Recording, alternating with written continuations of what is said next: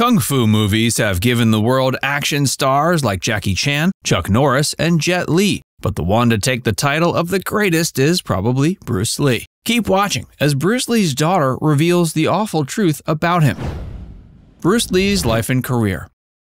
Lee Jun-fan, who later became Bruce Lee, was born in San Francisco in 1940. His family moved to Hong Kong the next year, where he began developing his skills as a child actor and martial arts student. He returned to the U.S. in 1959 to attend the University of Washington and to teach martial arts. His breakout role came in 1966 with the TV show The Green Hornet. He played the hero's partner and valet, Kato. He had finally found a role that wasn't stereotyped or shallow and was excited to play it. His other roles after that included shows and films like Longstreet, Batman, and Ironside. He was also an action choreographer on films like 1968's The Wrecking Crew. He also did a string of Hong Kong martial arts movies. The Big Boss and Fist of Fury broke box office records all over Asia and made him officially an international star. He further went behind the camera with The Way of the Dragon in 1973, a Hong Kong action film he directed, wrote, produced, and starred in. His final appearance was in 1973's Enter the Dragon. It was a box office hit in America and in Hong Kong. It's considered one of the most influential martial arts movies of all time. His suspicious death and enduring legacy. Bruce Lee suddenly died at age 32 on July 20, 1973. The cause of death was ruled as a cerebral edema. He had a funeral in Hong Kong but is buried next to his son in Seattle. He was a busy man in his career and at home before his death. He was working on several projects at the time, including Game of Death. He had been married to Linda Emergy Lee for 9 years. They had 2 children, an 8-year-old son named Brandon and a 4-year-old daughter named Shannon. He was at the Hong Kong home of Taiwanese actress Betty Ting Pei, his alleged mistress, on the day of his death. His demanding schedule was enough to give anyone a headache, and he complained of one. He took a painkiller known as erected, went to bed, and never woke up. An ambulance was called when he became unconscious. There was nothing they could do by the time he arrived at Queen Elizabeth Hospital. Several prominent members of the Hong Kong police went to the hospital to see him, including Police Chief Charles Sutcliffe. Theories about what actually caused the edema that caused his death abound.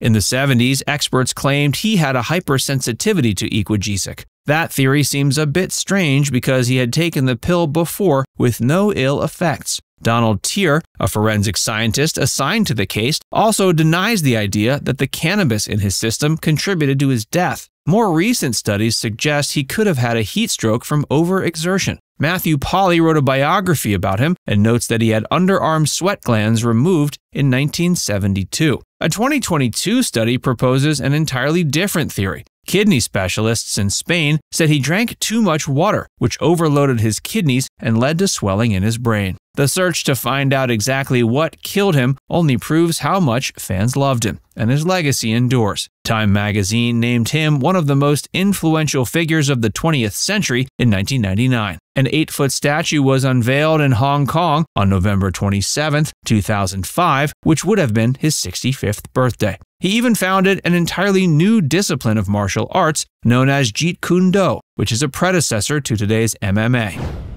Brandon Lee.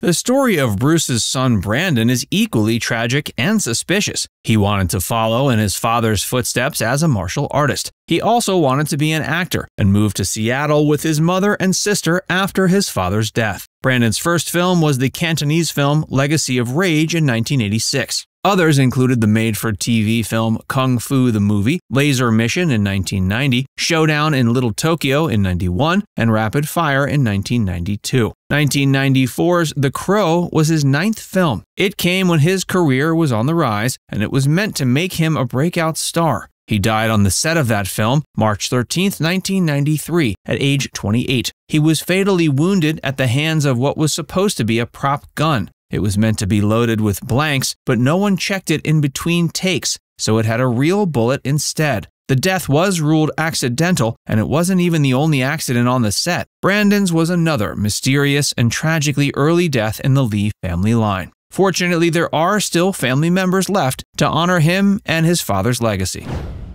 Who is Shannon Lee? Bruce's daughter Shannon may not be the most famous member of the family. She's a wife and mother who married Ian Kiesler and had a daughter, Wren, in 2003. She's also a producer, actor, and businesswoman. She hopes the world can learn from her brother's senseless death and encourages mandatory gun safety training on film sets. It's primarily Shannon who continues on her father's legacy. She founded the nonprofit Bruce Lee Foundation. It creates summer camps where children can learn about his philosophy and develop their martial arts skills. Shannon is also making sure her father's legacy continues for generations. Wren is now in charge of the Bruce Lee Snapchat account. All of this effort to keep Bruce's dreams alive didn't mean she wanted to follow in his footsteps right away. Taking up her father's specialized method of martial arts was originally too painful for both of Bruce's children. Shannon eventually did it as a way to feel closer to him. Entering the world of Hollywood was also too painful at first, especially after the death of her brother. That was until she found a story that her father had envisioned in his personal items after his death. It was called Warrior, a crime drama that takes place in San Francisco's Chinatown. She was interested in bringing it to life and then found Justin Lin to help her. There are currently 3 seasons of the show that you can watch on the streaming service Max. What does Shannon think? Shannon may not have vivid memories of her father because she was only 4 when he died, but she still feels close to him. She can feel his energy around her and remembers how wonderful it felt whenever he gave her the slightest bit of attention. She went deeper into her feelings on the official Warrior podcast, a companion piece to the show Warrior 50 years after his death. The awful truth.